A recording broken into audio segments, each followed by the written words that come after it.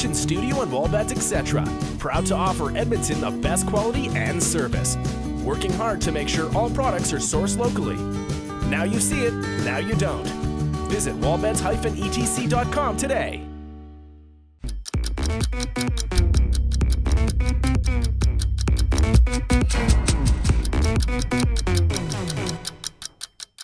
Hello everyone and welcome to another edition of the Nielsen and Fraser Post Show brought to you by our friends, besties, Wallbeds, etc. Now you see it. Now you don't. Wallbeds-etc.com. This right here is the Tournament of Cage. We're going to break it down in just one moment. But it was conducted by the captain of the Edmonton Rush, 14-0, no big deal. It's a really big deal.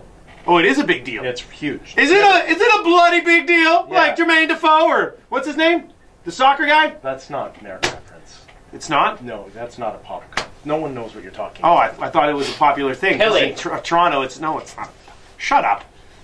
So anyway, before we get into the Tournament of Cage, just a quick shot. We found this online. They were comparing Chris Corbeil, regular guest with us, the captain of the Rush, to Orlando Bloom. Take a look.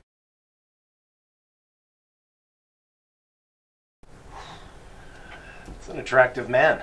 Both of them. And I'm not talking about Orlando Bloom. I did not know that Chris Corbeil was in the Pirates of the Caribbean. Look at that chin.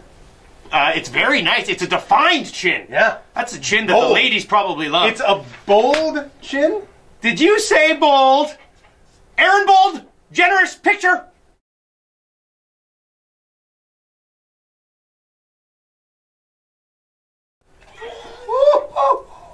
So hot. He is so hot. Yikes. Setting off the fire alarms in here. Yep. My nipples are hard. Just like his were, am I right? All right, so let's throw the Tournament of Cage on the screen. Whoop-em! See how we did that? That's so cool. So now you can see it.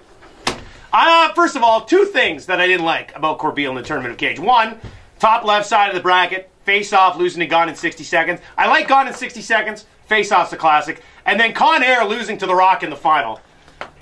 Come on, put the money back in the box here on this Corbeil. You're killing me. What about you, Fraser? What say you? I say this. I say the face-off getting beat by Gone in 60 Seconds legitimizes the Con Air losing to The Rock.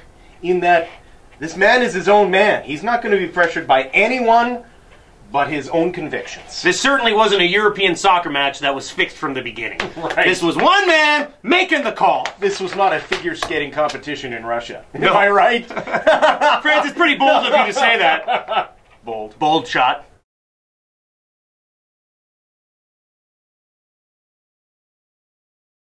Woo! Oh! Woo! Oh my God. Woo! Oh my God. No wonder nobody wants to score on him. They don't want to shoot the ball at that thing. I wouldn't mind scoring. Oh, let's get to an email.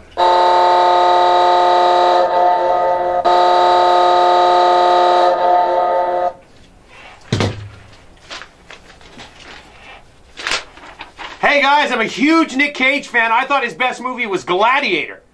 Signed, Terry. That was critically acclaimed, man. Clearly it didn't have Nick Cage in it. That was clearly Russell Crowe. Don't email this show and say you know Nick Cage. Okay? Does he have a hair lip? Is his name Joaquin Phoenix? I don't think so. Good actor, though. Yeah, really. Yeah, good actor, though. All right, that's going to do it for another edition of the Nielsen and Fraser Post Show. Thanks for watching.